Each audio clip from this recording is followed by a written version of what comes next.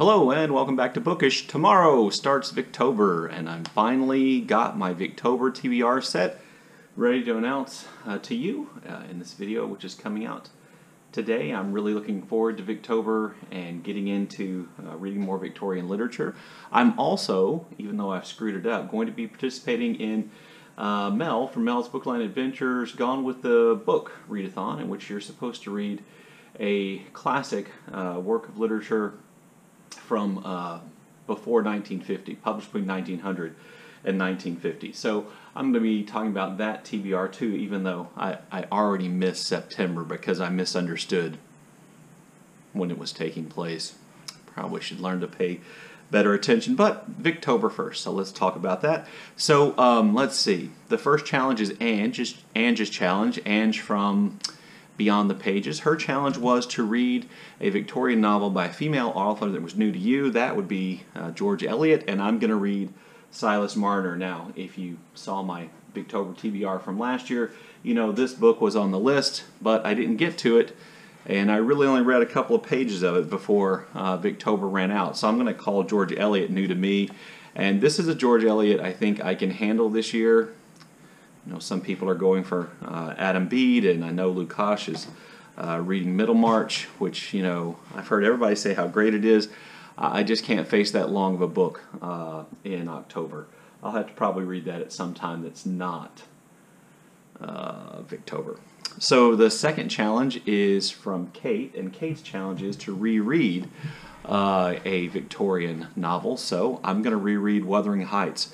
I think this is a really popular reread. I've been watching a lot of people's Victober videos, and a lot of people are rereading Wuthering Heights to fulfill that challenge, and so am I. So I'm going to take that on. I'm not sure, you know, if I'll do that later in the month or try to get it out of the way earlier in the month, but we should really form a club of people rereading Wuthering Heights this year. Let's see. Katie's challenge, Katie from Books and Things. Oh, by the way, this was Kate Howe's challenge. Katie's challenge from Books and Things was to read a Victorian novel that's less than 250 pages or more than 500 pages. And so I chose The Warden by Anthony Trollope. This is, I think, the first novel in the Barchester series, and I have other books in that series. This will be my first Trollope that I'm reading. And I'm really looking forward to getting to this one. This may be the first book I read. And then the last challenge, specifically assigned to one of the ladies hosting Victober, is to read an underappreciated Victorian classic from the year in which your favorite Victorian classic was published. Well, that's pretty hard and that's pretty complicated. And to be honest with you, I am really underread in terms of Victorian literature. So I don't really have a book to fulfill that challenge other than I'm going to read Kidnapped by Robert Louis Stevenson, which I think is an underrated Victorian book. When people talk about Stevenson in terms of his work, most likely you probably see Dr. Jekyll, Mr. Hyde, maybe Treasure Island, which I read last year, but this year I'm going to read Kidnapped. So I'm going to call that underappreciated, even though it doesn't really come from a year in which my favorite Victorian novel was published. And then I'm going to attempt to read Thomas Hardy. Thomas Hardy and I are not friends. Last year I tried to read Thomas Hardy's poetry, and I didn't like it. As an undergraduate in college, I was assigned to read Jude the Obscure, and I didn't like it. In high school, I was assigned to read Return of the Native, and I didn't like it. So everybody I've told this to says, well, maybe start with The Mayor of Casterbridge or this book, Far from the Madding Crowd, that this is the best way to introduce yourself to Thomas Hardy. So that's what I'm doing this year. I'm giving Hardy yet another chance by reading this incredibly cheaply published paperback. I think this was the cheapest one I could find on an order. Anyway, it's got a cool picture on the front. But I'm going to give Thomas Hardy a chance. I'll probably have to build my confidence by getting through Trollope and George Eliot, but I promised myself I'm going to do this. And then lastly, just in case I get through all 5 of those books. I also wanted to read some nonfiction related to Queen Victoria. So this is Lucy Worsley's Queen Victoria, 24 Days That Changed Her Life.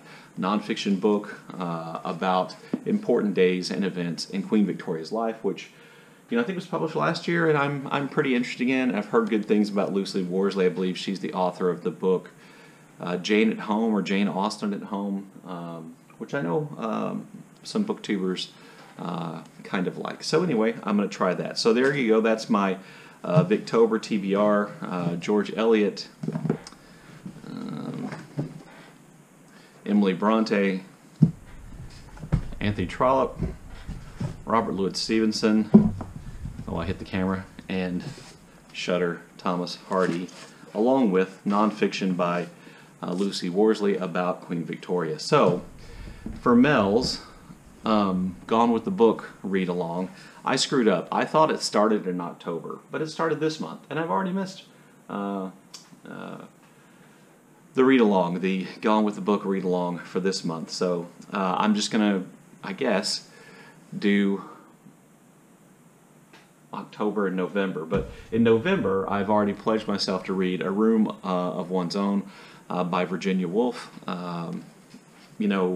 As I said earlier, there's a really great video by Claudia at Spencer's Library about how important this book is and how people should read it. She challenged people to read it, and I'm taking that challenge, and this will be my non-Victorian book, but it was published between 1900 and 1950, so it counts for that. I think what I'm actually going to do is I'm just going to carry Mel's read-along over into December, because that's what I thought. I thought it went October, November, December, but it really goes September, October, November. So I'm just going to carry it over one more month. And to be honest with you, I can't remember if it's supposed to be female authors between 1900 and 1950. I hope not, because next month I plan on reading Down and Out in Paris and London by George Orwell. Again, this book meets the qualification. It's a bit of a classic because the author has written classic works of literature, and haven't read it, but I've had it on my shelf for a long time. This seemed like a good reason to read it. And then in December, Britta and I are going to buddy read The House of Mirth by Edith Wharton.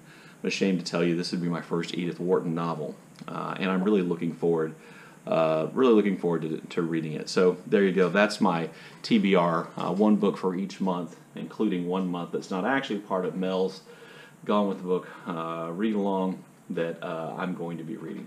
So really looking forward to Victober. I've enjoyed watching all of your Victober videos. Let me know what you think about my choices and my chances of getting through 7 or 8 books in the month of October. Anyway, in the comment section down below, and as always, thank you for watching.